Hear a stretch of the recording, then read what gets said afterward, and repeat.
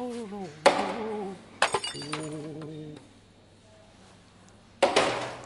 Oh,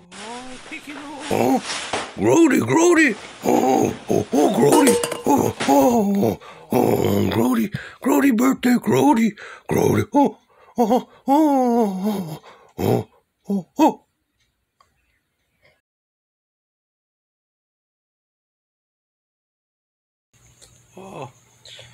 Well, I guess it's time for episode 7 of The Last Looks. I guess I'll have to leave that. Three,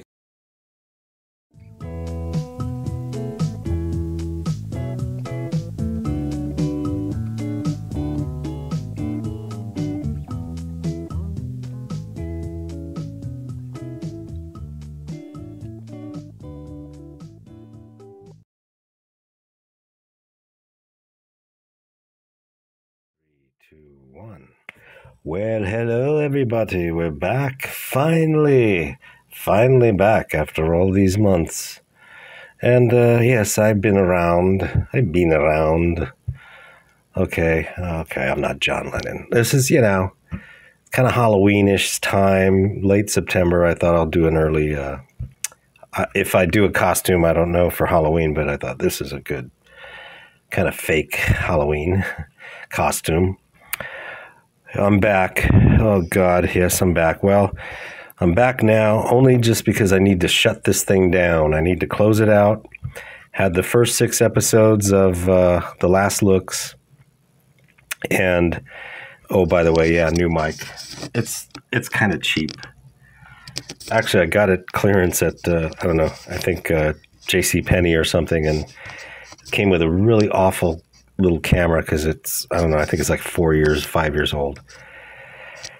But the camera sucked, but the mic, I think I tested it and it seemed okay. So anyway, we're back. And yeah, it's been this long because I didn't want to do it anymore. But here's the thing. I knew that I was going to put the Last Looks as a 12-episode series. And I decided that I'll do the first 6. I did them last year, I think from summer till winter, and I'm doing it again.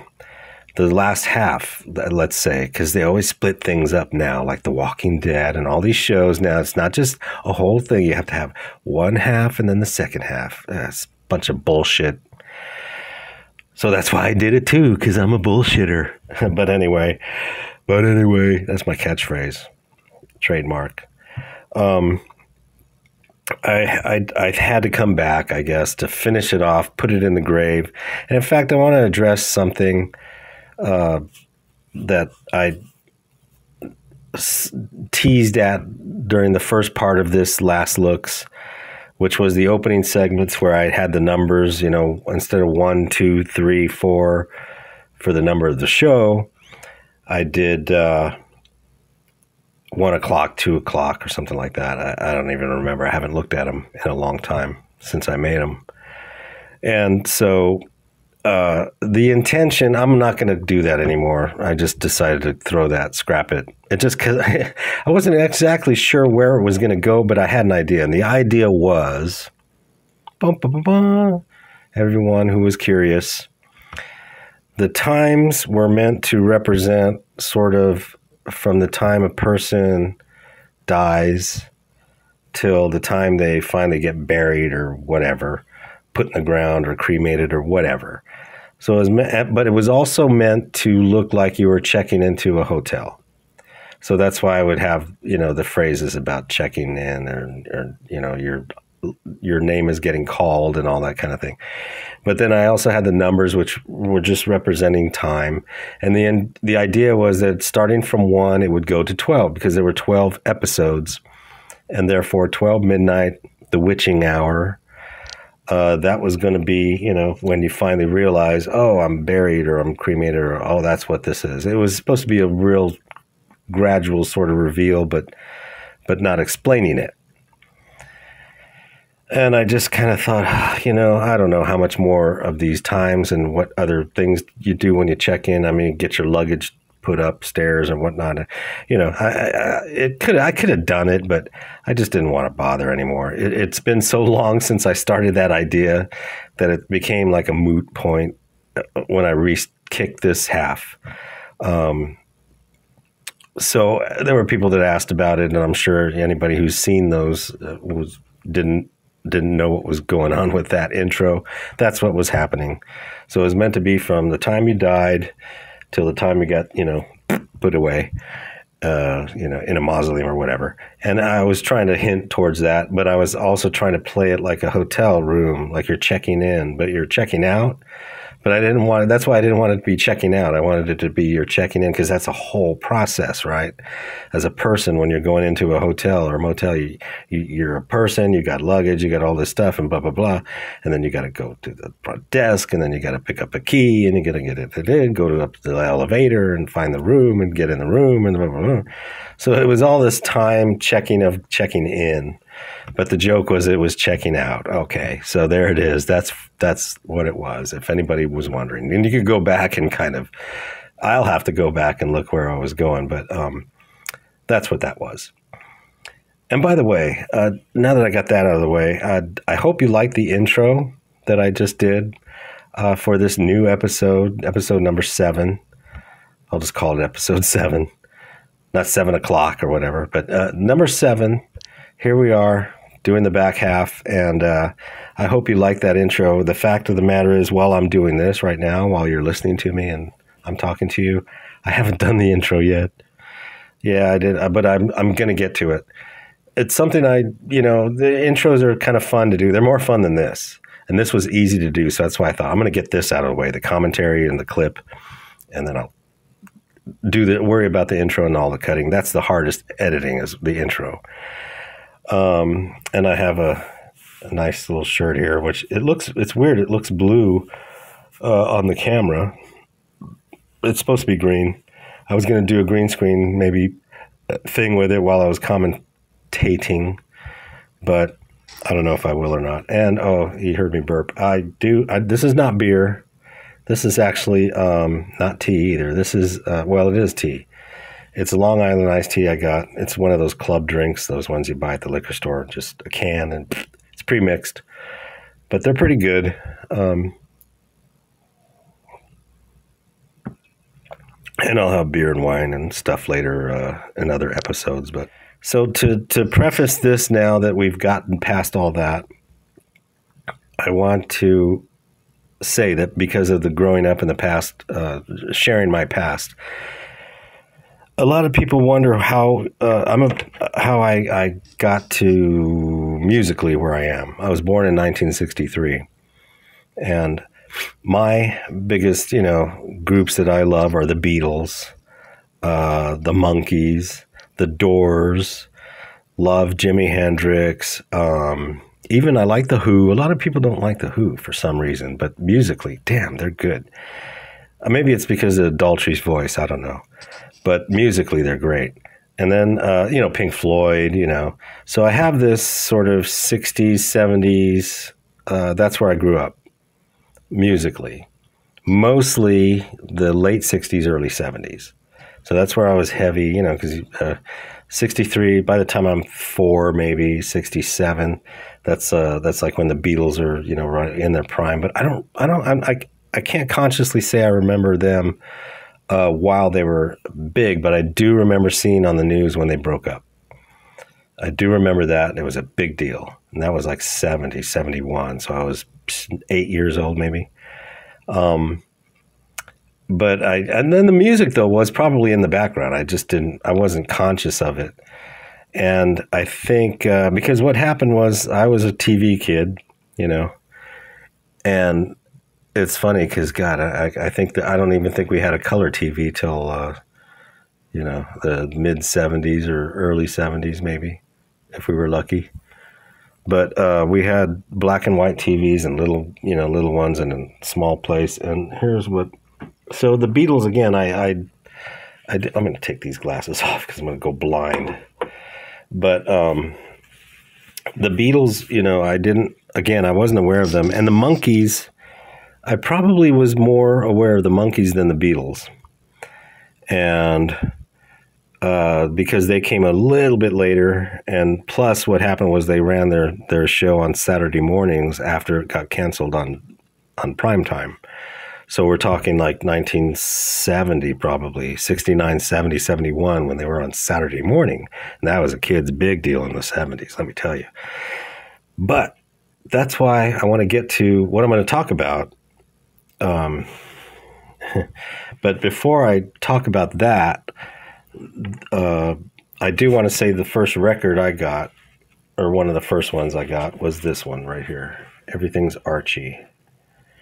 And it didn't even have that song on here. That was the theme song of the show. Everything's Archie. It had a thing in the back, and this was black and white, and I colored it in as a kid. So this was one of my first records. So musically, that's where I sort of originated, the Archies. And then this is the second album, Jingle Jangle or Jangle Jingle, I don't know. And they had, these were, oh, sorry, I hit the mic. These were pretty good, actually. For pop and bubblegum, I mean, they're no worse than like what's on now, like BTS and all that kind of crap. Anyway, it's just as, and what's cool is I looked at the times on these, and every song is like 2 minutes, 2.5. I don't think they go further than 2:40. So they're these quick little bangers, you know, and they're really well produced, actually. Now, the Monkees were produced by Don Kirshner, the Archies albums. The Archies, were produced by Don Kirshner, who did do the Monkees and famously got in a battle with them over the music and that's why I think he went to a cartoon. He said, the cartoon guys, they can't argue back, you know, they're just a cartoon. But before the Archies and after the Monkees, right here, and now this is not my original album. This I found at like a garage sale or something. It's really super scratched up, and I mean, it's just hell. It's like, a meat cleaver ran over it. And I've played it, and, you know, I mean, but it's playable. I mean, you can hear the songs. It's just all this scratch noise. And I did the masking tape, I think, myself. And it seems to be owned by Tanya. There goes I don't know. She wrote her name up here somewhere. But it's called We're the Banana Splits. The Banana Splits, Saturday morning show. And let me put it here so it don't fall down. There we go. So it was a Saturday morning show, and if I had got the camera in close on the date, it would be 1968, which is literally like the year after the Monkees broke up. I'm going to grab it again because I have to point out this is Flegel.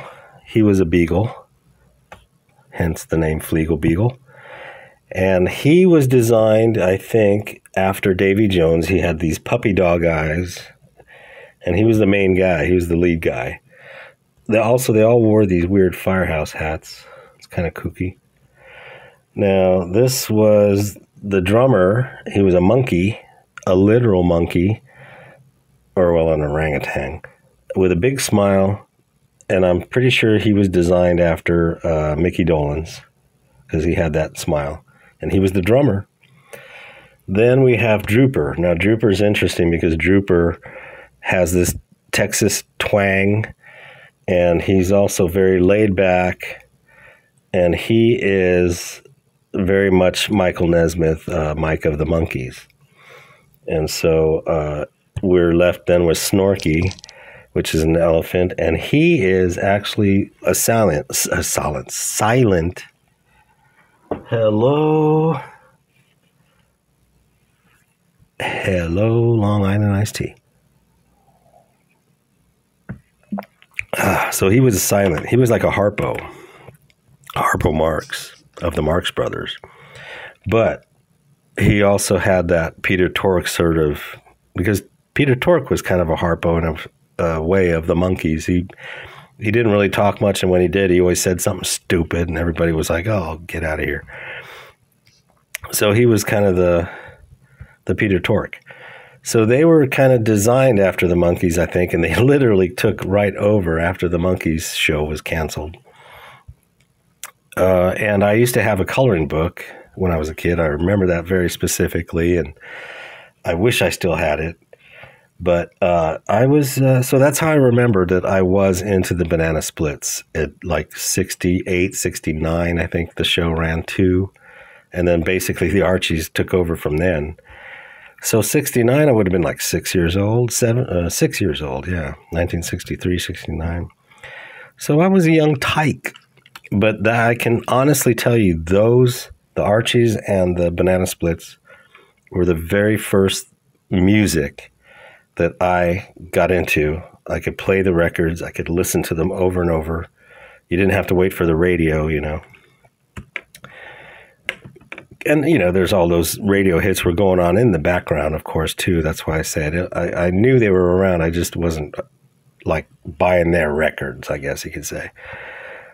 All right. So what we're going to look at is episode 1 of the first season.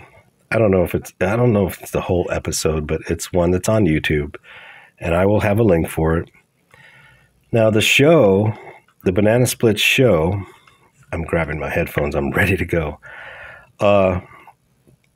Was really basically Laugh-In, and it was just a bunch of quick skits, real short jokes, certain running characters, and I'll go over them when the clip is playing to let you know. Running gags. It had great scenery and background because it was cartoonish. It was a mix of live action. There was some cartoons, Arabian Nights, and Three Musketeers. And then there was a segment called Danger Island. And the interesting thing about all of this, Danger Island and the live action bits with the Banana Splits guys, was that all that stuff was directed by Richard Donner. Recognize that name, Richard Donner? Poor guy, he just passed away, I think, this year, just a few months ago, I think. So sad. But he was a genius, an underrated director. Did the Superman movies, of course, everyone remembers, or at least the first one. He did do the second one, and then the Beatles guy took over, Dick Lester. But anyway, I need to get to this clip because I'm feeling this Long Island iced tea, and it's feeling really good.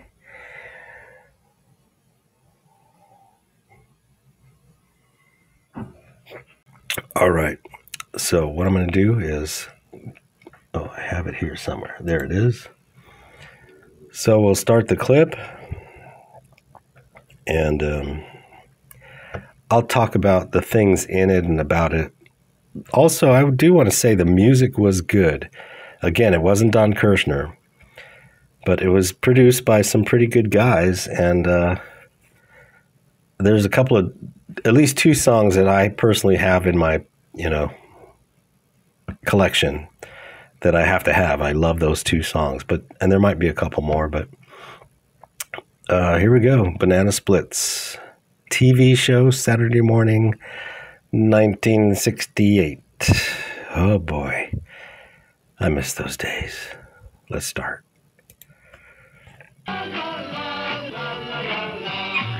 And the song was really famous.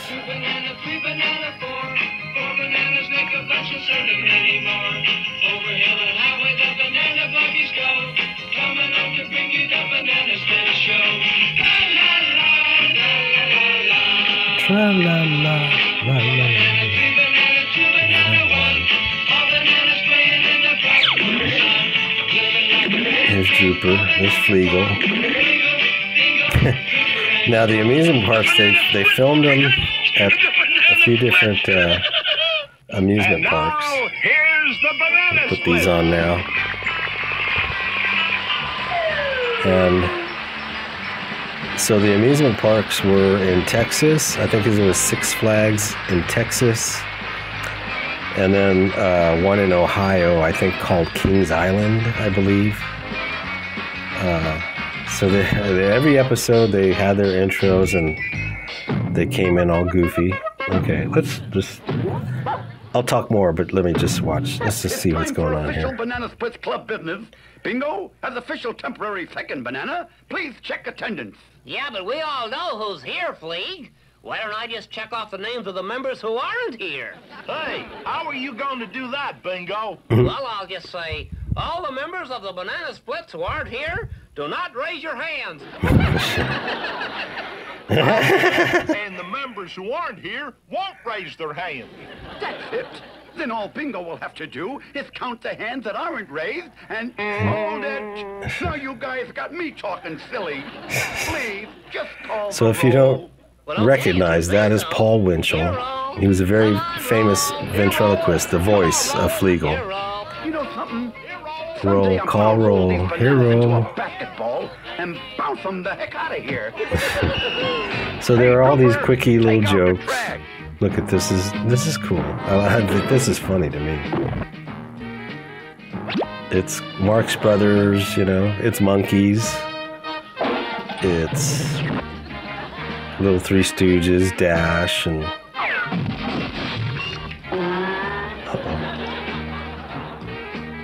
trying to throw away. He was funny with the glasses. He used to always do that. And you know, it's funny is because the costume, he can't even see out of the costume, right? It's just a big thing up here. But he was smart enough to know to go, you know. So he would reach up here doing that. It's just crazy. Oh, there's a cartoon, yeah, the Arabian Nights. And they were okay. They were the cartoons were like individual little cartoons. They didn't have any connection to the next cartoon. It wasn't a serial. Each one just was its own episode. And they had the characters were all. They had a guy. So let's see if I can remember all this. There was a guy who could change his shape. That little guy with the turban. Size of an elephant, and then he would turn into an elephant or something. And the kid was just a normal kid, I think, if I remember. The guy who's this guy right here. So he couldn't change into anything, but he got these people. He had like a big genie kind of guy. At last we meet, Tolhan. Greetings, fat tyrant. No, it's very interesting because that's what's weird about this time. Like I talked about Sinbad movies.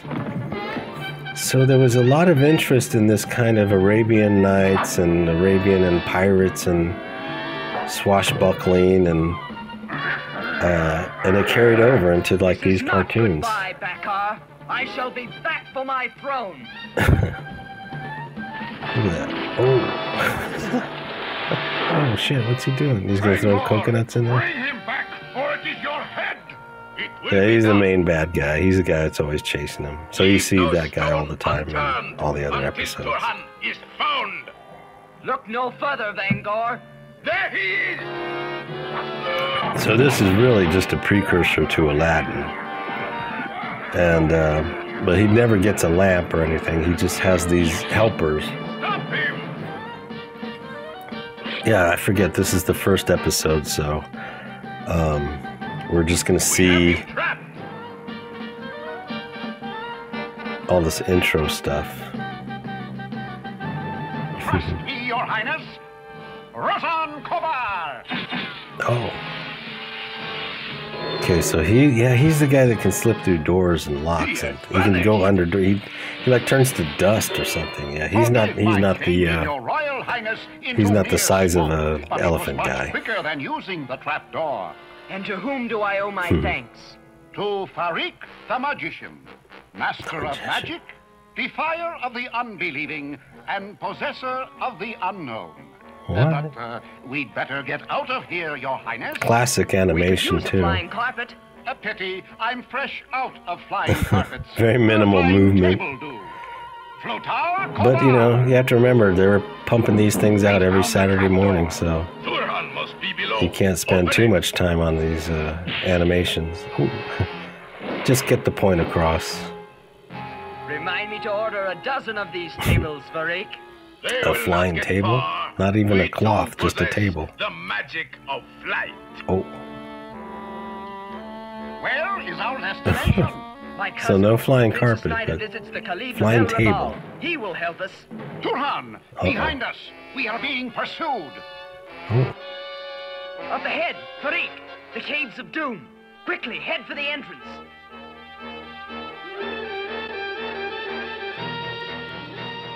With the help of Bez the Beast, they will have a chance. Stand close, my friends. Size of an elephant!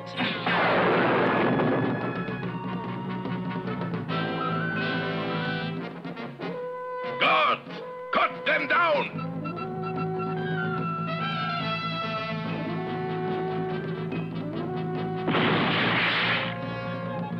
Stop them! Come here, beast. Got him. All right. Sorry, the cartoon was going on a bit. I like watching them, but not when I'm commenting. But also my phone ran out of space. It said, "You're done. You can't fit anymore," so I had to stop and clear it out. But we're back, and there you got to see the size of an elephant guy right there in the green. And they get this donkey that does a spinny thing and knocks everything out. There's the giant, basically a strong man, the magic guy. Oh yeah, she can, I guess, change herself into old women or weird people. We could blend our strengths to form an invincible force. So anyway, this was this was the main cartoon. And would you lead us to And then Then let I us clasp think hands and take an I oath don't of remember if they allegiance. alternated them, but there was a Three Musketeers cartoon also.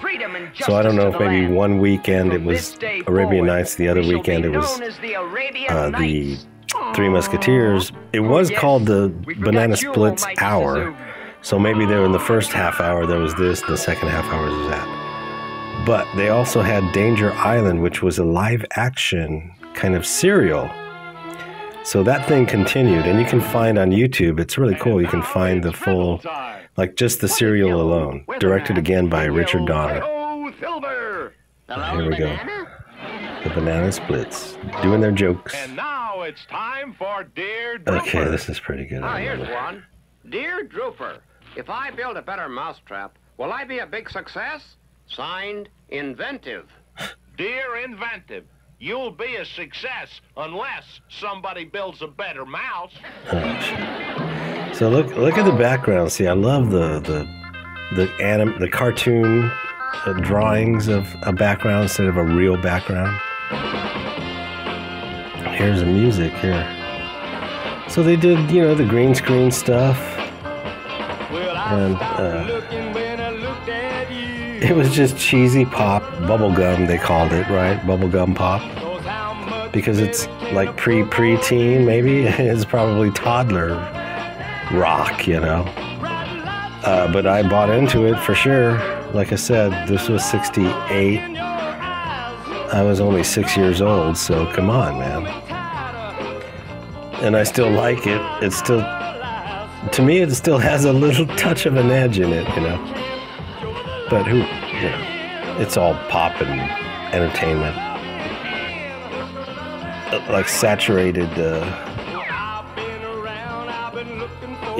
lowest common denominator almost. But hey, they always look at this. I mean, it's just kind of trippy for TV and for kids, I guess it's like, hey kids, you can't do drugs, but check it out. We'll make it look like you're doing drugs. I mean, you have to remember, this is late 60s, man. I think TV didn't know how to handle psychedelia, So they were trying to commercialize it in a sense, and then it runs into the ground of, well, are you condoning it? Or why would you have kid shows do this kind of stuff? But of course now, it's great. It's like cult classic stuff, cult movie stuff. you know, it's underground. It's very subversive. You know, it's dangerous, like John Waters movies, and you know, it's this kind of thing where you weren't sure exactly what they were trying to do. They were trying to copy and emulate things, but they were doing it to an extent where, you know, you really weren't sure if you were a parent back then and like a straight-laced, you know, Christian high-collar, like, should I let my kid watch this? You know, it's kind of wild. Here's Danger Island. Oh, great. So we're going to get some of this. Oh, this is a full intro too. The music is cool. I don't know. I'm hoping the music will play.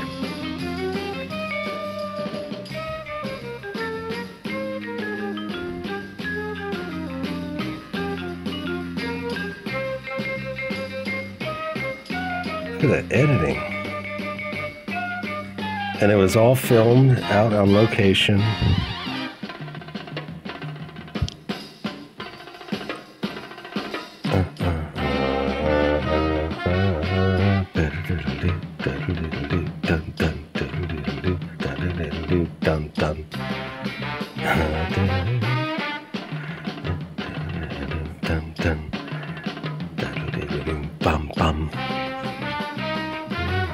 Chongo. Uh-oh, Chongo. That was the catchphrase. And Chongo in Spanish is monkey. So that's why it was kind of, you know, when you're a Spanish Mexican kid like me, you hear those phrases kind of dropped into shows. Oh, I know that word. It's Spanish, but, you know, I understand it. And I don't think they even really explained it in the show. They don't say why he's called Chongo. They just say Chongo. His name is Chongo. Oh yeah, she was good. She was hot. But even as a kid, I knew. Yeah. Oh, Chongo. That was like a catchphrase that they would say in every episode at some point when they would get into battle or something. Also, you saw in the titles and the credits or whatnot, Jan Michael Vincent, man. Jan Michael Vincent, who was a big deal in the early 70s. He was in one of my favorite Disney movies, which is probably considered a bad movie by now of standards or whatever, but like not bad. I just mean like a, you know, like a B, C level movie. Was The World's Greatest Athlete, where he was like this Tarzan kid, and he got recruited by, you know, some coach to compete. Here we go. Oh yeah, so there's pirates, real pirates, not like I mean these are like real, like like Colombia or whatever, you know, those ones you hear about that they're not ARG, you know, hook hand. Pirates of the Caribbean pirates. These guys are just nasty motherfuckers. But they're, you know, homogenized for this show. Got my drink. I gotta take another swig of this Long Island. I'm ready to pass out. Dad, aren't they fabulous? Leslie, they're more than fabulous. This just might provide the first step to proving my theory. Fantastic. So there's about 5 minutes left here. And when this episode ends, or this clip ends, I will just say, okay, let's get back later, or after I cut. You can probably see my eye. Just go down, map the area, come right back, and no more 40-minute stays, right? All right, there you go. Get in there. I mean, look at this. They had to film this on the water. It's treasure they find. Here come the pirates. Oh, look at her. She's so cute. I don't like the looks of that. Let's put this down below. Don't like the looks of this. Oh, wait a minute. We don't have time. Oh no. Let's cover You this. just gotta cover it? That ain't gonna work. These guys are just, they're ruthless. Ooh. Oh, this guy's good too. The lead pirate. Oh yeah, we're not gonna see him. He's a good actor in this show. With the latest news. Here's Fleagle Beagle. Leon Tittle, local glass blower, had a rather unpleasant experience yesterday. While blowing a large bottle, Leon hiccuped. Mr. Tittle is now living inside of a huge glass bottle. She hiccuped herself into the bottle.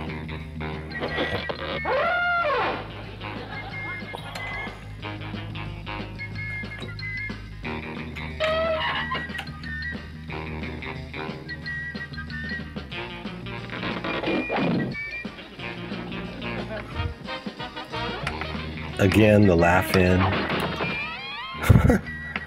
What happened? Oh, mousetrap. Damn. Now, the costuming is pretty good, too, I gotta say. This is... I think even Disney Okay, Fletcher. at the time didn't have costumes this good. Ready, Fletcher?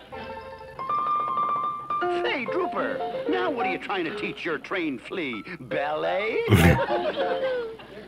ahead and laugh. But Fletcher's getting pretty good at playing the piano.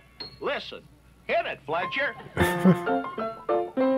That Fletcher's pretty good. Why, he's just great. And if he keeps that up, I'll get him into showbiz. Hear that, Fletcher? You're going to be famous. Something's gonna happen. I don't remember how it goes, but oh man, I thought he was gonna get smashed. Well, anyway, there's the theme song. Richard Donner, you just saw his name, and Jay North. There are people that say Bob Marley's song "Buffalo Soldier" was influenced by this song, the tra-la-la part. Because there is that part in his song, Buffalo Soldier. And he did his song like 10 years or so after this. And I guess recently people are trying to say, no, it's not true. But I'm pretty sure it's true, because I did hear about it way back when. Almost like he admitted that he liked the show, and that's what influenced him. So I don't know if people are trying to erase that from history, but don't believe it. Listen to this song. Listen to his song. 10 years later, come on. It's obvious. And it's not like, there's nothing wrong with it. Why wouldn't he incorporate a song he grew up with as a kid? It's influence. Yeah. The world sucks. All right, so there you go. That was the Banana Splits, and I think, let me get this off here. Ugh. I think that should give you some insight into my history and childhood, and I still hold on to it today, as we all do. Anyway, look how low down now my Long Island iced tea is, and you all know how strong those are. So let me finish this off, and I'll see you on the outro.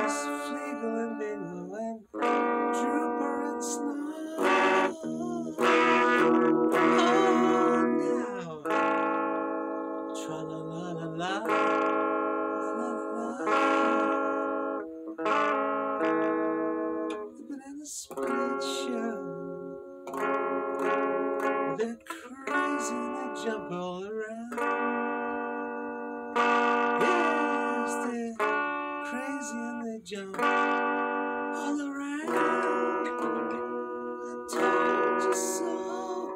All they want is you.